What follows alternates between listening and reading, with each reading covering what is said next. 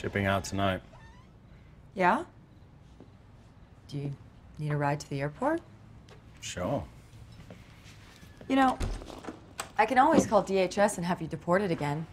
It's like Uber, with handcuffs. The ongoing pleasures of American hospitality. Look, I just wanted to say, I know you've had my back. And, thanks. You too. I'm kind of picky about who I work with. And I didn't hate you. So that's kind of a big deal for me.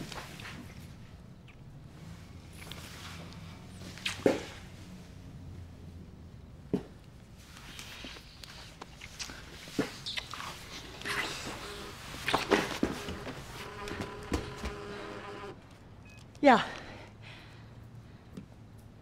Sure. I think I can track Damien down, yeah. Okay, see you soon. There's been a development in the Thorn case. Aaron Short needs to see us right away.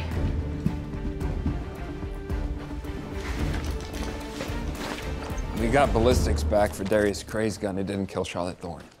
Darius is an arms dealer. He's got hundreds of guns. No, there's something else. There was activity in one of Cray's accounts after he was shot. A transfer of 100 million euros to a Swiss bank account. And the only person with access to that account was Catherine, his wife. You're saying we've been chasing the wrong Cray? Yeah, Catherine's been calling the shots. He was just a front. Maybe, but we still don't know that Darius didn't kill Charlotte Thorn. Yeah, we do. What? Check us out.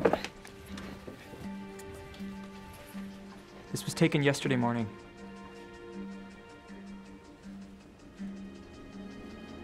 Darius was moving guns when Charlotte Thorn was killed. Which means I have to tell the president that our investigation's ongoing. And you two have to get back to work.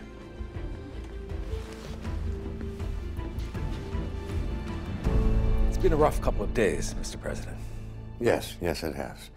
But you won't hear me complain, not for a second. Because I know that there are people out there who are really having a rough time right now.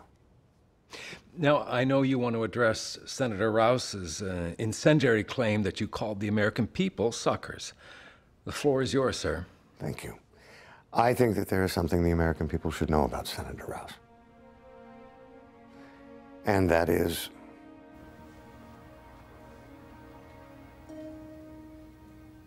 Go there. Please go there. That he is telling the truth. Oh my God. What is he doing? He took my words out of context, but he is quoting me accurately. This is bad. So you really think the American people are suckers? Yes, I guess so. Because they believe in the American dream. This idea that our best tomorrows are in front of us, regardless of what today might be saying. And if that makes you a sucker, then count me in. Less bad? The great American generations that have come before us Bring it home, sir. Bring it home. have always managed to pull together when times are tough. We cannot be the exception. That's why it is so important that Congress gets behind the pension bailout bill. Too many Americans have had their security and their dreams snatched away from them. Trending good. It's our turn to fix that. So I am promising the American people that I will not rest until that security and those dreams have been restored.